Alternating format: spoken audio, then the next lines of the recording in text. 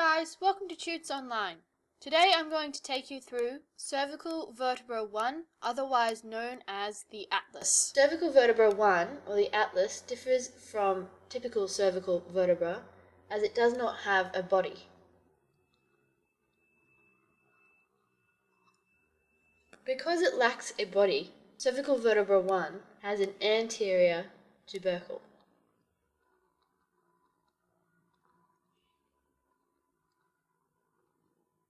It also lacks a spinous process and instead has a posterior tubercle.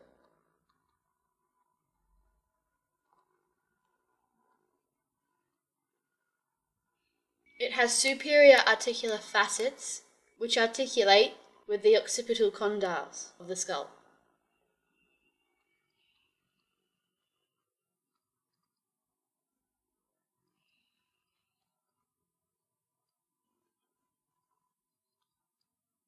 It also has inferior articular facets which articulate with cervical vertebra 2 or the axis.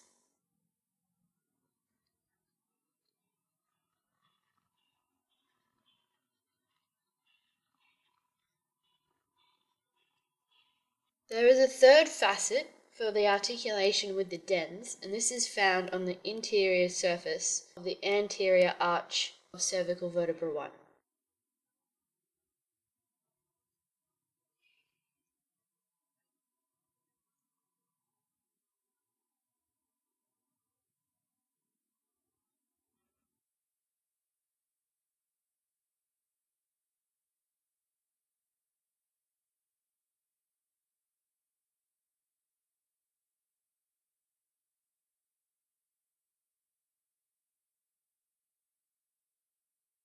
So here we're looking at the superior aspect of the atlas or cervical vertebra 1.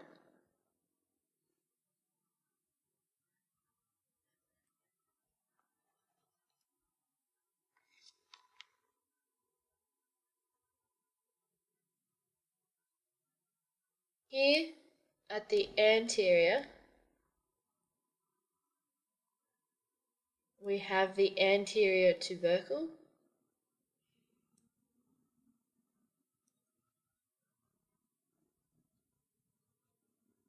Here at the posterior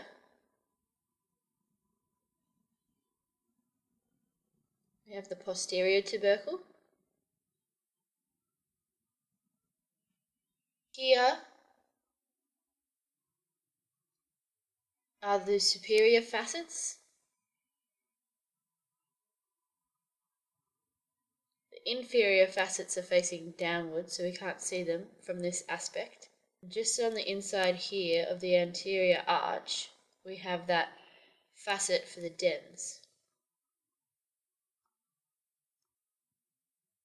This is a projection on cervical vertebra 2, or the axis. We can see that there's no body for cervical vertebra 1. When I show you an illustration of a typical cervical vertebra, so not CV1 or CV2, we'll see that there is a small body in this position here, anteriorly. There's also no spinous process posteriorly.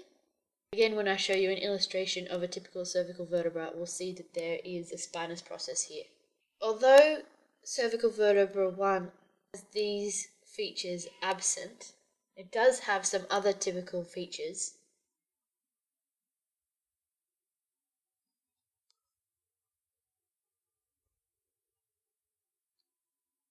Of cervical vertebra, and these include this posterior arch here,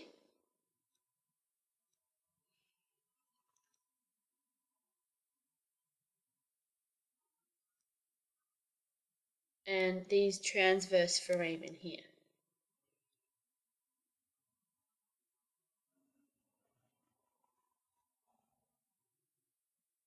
These processes sticking out here and here are referred to as transverse processes.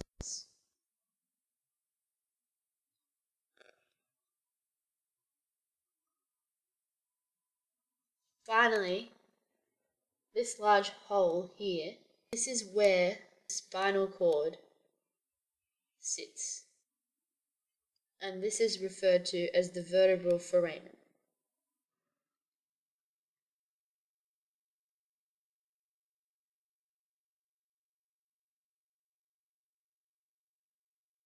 And that about wraps it up for Cervical Vertebra 1. Thanks for watching, guys. I hope you enjoyed it. If you have any questions, please feel free to comment. Make sure you visit our website or subscribe if you want to learn more about cervical anatomy. Thanks, and I'll see you soon.